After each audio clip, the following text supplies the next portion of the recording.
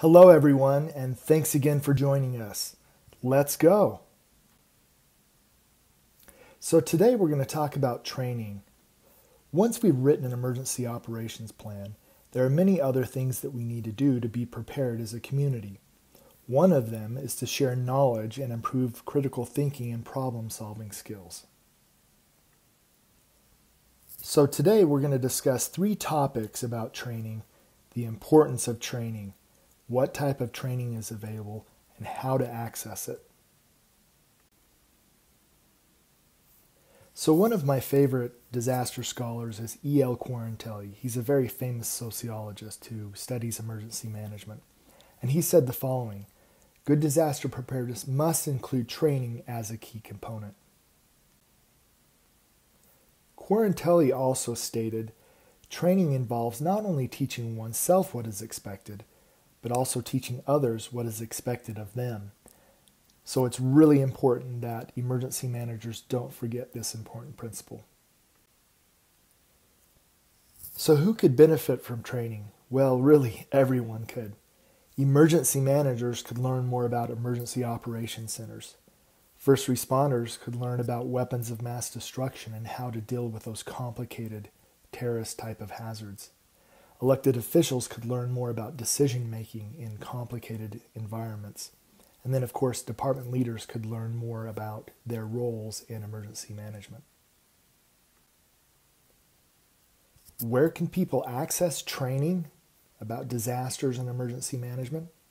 Local jurisdictions obviously provide this type of training. They train their police, their fire, their emergency medical service personnel. They also train their department leaders and others involved in emergency management. States have fire rescue academies, and they also offer emergency management courses for those people working in that particular profession. The federal government likewise offers training, and it offers it at various locations.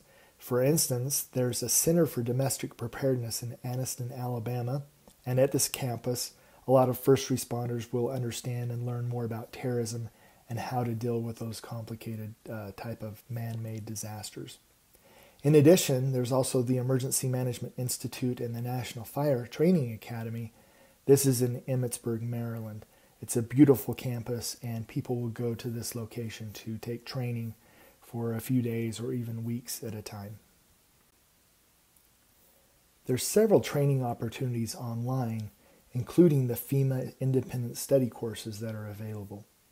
Of course, online training is more prevalent today in light of COVID-19 and our advances in technology, but many of these training sessions are in person and they're available through local, state, and federal government agencies. Training covers a variety of topics. For instance, there's a lot of focus on different types of hazards, so we can better understand the natural, technological, or anthropogenic sources of disasters. We probably could understand or utilize more training on vulnerability, however.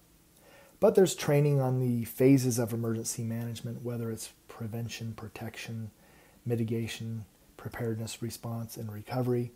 There's training on the functions of emergency management, such as warning, incident command, EOC management. There's training on public information and even donations management. Earlier, I mentioned the training opportunities that are available through FEMA independent study courses.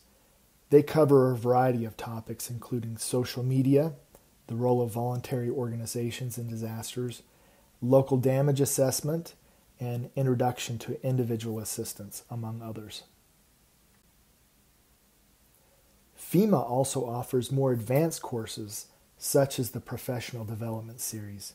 These are more detailed and cover topics such as decision-making in disasters or managing volunteers and exercise design. If you're interested in learning more about training, you can talk to a peer.